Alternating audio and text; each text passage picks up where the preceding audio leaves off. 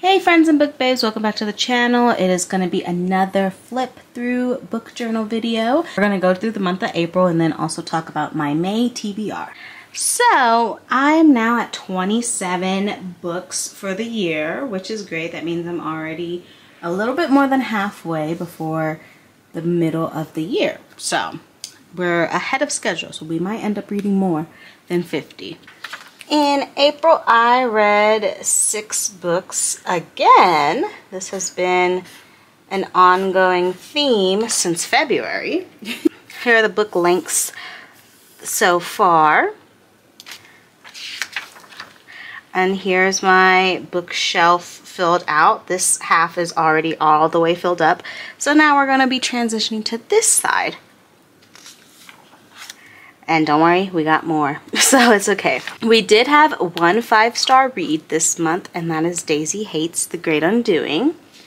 I had nothing to fill in on my A to Z challenge this month, unfortunately, but I was able to fill in a new square for my book bingo, and that is reading a graphic novel. I've never read a graphic novel until this month, so that's great. And we have officially finished the Magnolia Parks series, so I can fill that in. And there is going to be a vlog at some point of me reading Into the Dark, so stay tuned for that. I just filled in Into the Dark because I don't really know what to do with this little section for when I actually do read these books, so I just started filling them in. I did finally get to fill in another state, which was Ohio. In one of the books I read this month, it was set in that state. I haven't been able to fill this little section in that much because most of the books I've been reading are either fantasy, so they're in a completely different world, or they've been out of state, like Magnolia Parks. They're in London, so it is what it is. Hopefully I get to fill in more of this as the year goes by. But I finally got to fill in another physical TBR, and that is the 7-year slip. Not doing top 10 till probably the end of the year, so. And then for my book of the year little tracker, for April I put Daisy Hates the Great Undoing. We're still chill because I don't post like I should be, but it's okay. And now we can finally get into the months. So April, I actually did really good with my TBR. I read pretty much all of them except for the 2 I was waiting on for Libby, so we did pretty good. Let's go through what I read. I read This Could Be Us by Kennedy Ryan. I started this in March and finished in the beginning of April. I gave that one 4.5 stars. It was really good. It just wasn't giving what Before I Let Go was giving. And then I read the second Magnolia Parks, which is A Long Way Home. I gave that one 4 stars. And then Daisy Hates the Great Undoing. I gave 5 stars, like I've mentioned. And then I read The 7-Year Slip. This one was really close to being a 5-star. I just feel like the ending was kind of rushed a little bit and lackluster, unfortunately. So I have 0.75 stars because it was almost there, just not close enough. But then on audiobook on Spotify Premium, I read Little Fires Everywhere so I could start watching the Hulu show.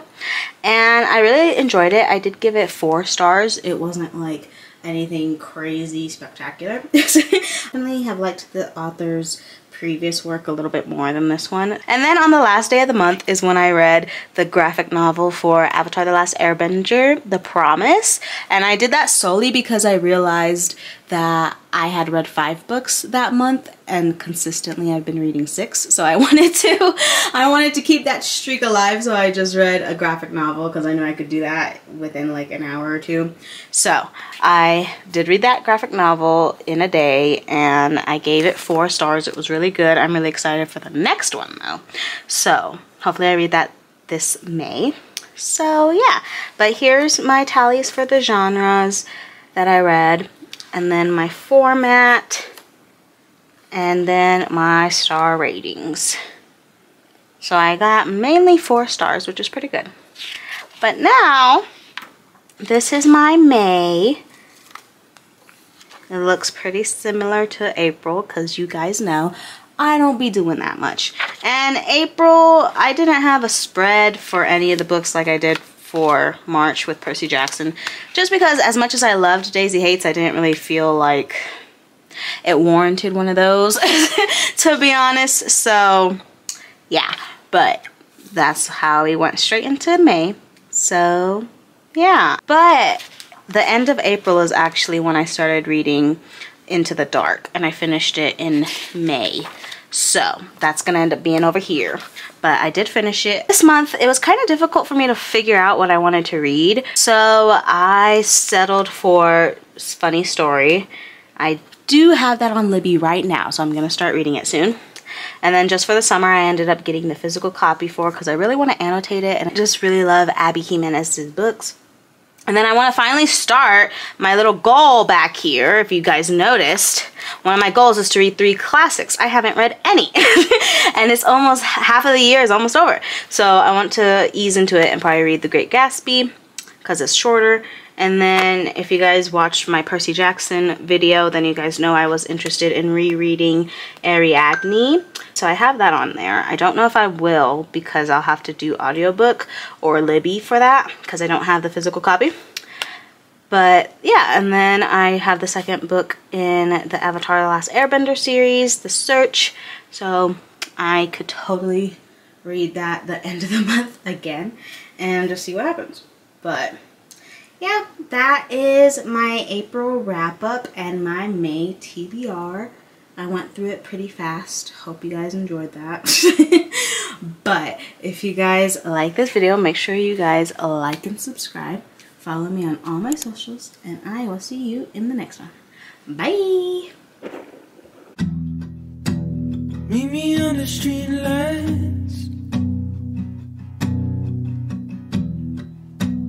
Meet me where the lights fade out. Tell me what it feels like